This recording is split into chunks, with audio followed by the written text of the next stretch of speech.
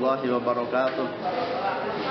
Kaum muslimin yang dirahmati Allah Subhanahu wa taala, alhamdulillah kita diberikan anugerah oleh Allah Subhanahu wa taala, yaitu dengan ekonomi umat yang bersyariah, yaitu MAT 212, yang mana dengan adanya MAT 212 ini adalah suatu tanda kebangkitan ekonomi syariat Islam.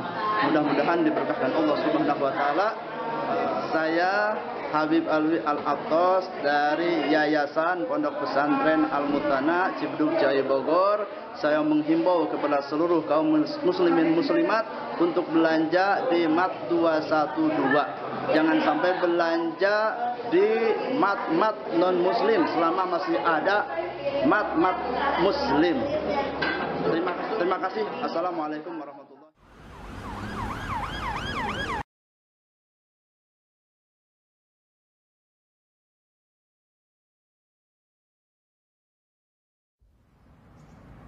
I was born in Germany, but lived most of my life in London. And I'm a Muslim. I decided to convert to Islam as a European woman, because the more I studied the faith, the more I realized it could give me the peace and meaning I'd always felt was missing from my life. I've written about the experience of my spiritual and intellectual awakening, my conversion, and how it is possible to be a European Muslim in my book, From MTV to Mecca. Music and the arts have always been a part of my life. I was a presenter on MTV Europe for many years, so I got to meet and interview some of the biggest names in rock and pop music. And it was music that first opened my heart for the culture and religion of Islam. I had a fabulous job at the time, interviewing rock stars for a living and presenting so many different shows for MTV and around Europe. But despite having this dream job, I'd always felt an emptiness inside. And it was at a point of crisis in my life that I met Imran Khan. Imran had a very different perspective on life, and he played me traditional Pakistani music, qawwali as it's known in Pakistan. It means wise utterance. The songs talk about love, which turns into higher love. I was intrigued by this very different worldview that had God at its center, and I began to read books on Islam. Imran invited me to visit his country, and we traveled all over Pakistan. It was fascinating.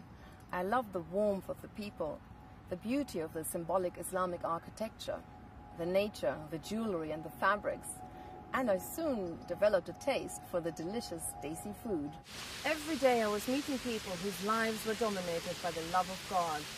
They cared very little for material things or show business. It was a stark contrast to my life at the time, and I began to question everything I knew. Where do I come from? Where am I going? What's the purpose of life?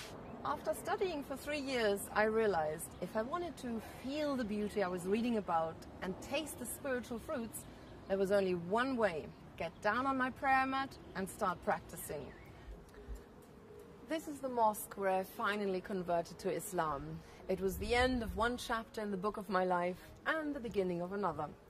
At first, it was fraught with many challenges. I lost all my TV jobs because of the climate of intense Islamophobia at the time. This was in 1995, so way before 9/11. But I quickly realized how little the Western media knew about Islam. They speculated whether I would start presenting my youth show from behind the burqa or supported terrorism, which of course was ridiculous. But now that I'd found it, there was nothing that could deter me from my faith.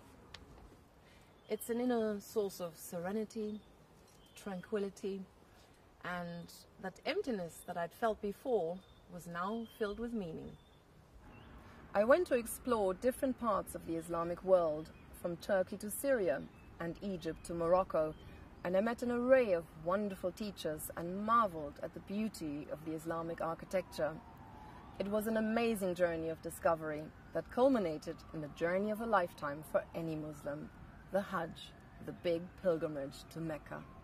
Ever since, I've been trying to delve deeper into the heart of Islam and look for ways and outlets to harmonize my faith with my identity. I'm a Muslim and a European, living and working in Britain. I wrote my book as an inspiration to faith, to show that there is another dimension to life. Islam, if taken seriously, can be a positive tool of transformation for the individual and the society. And not to forget, we have far more in common between other religions than we may think.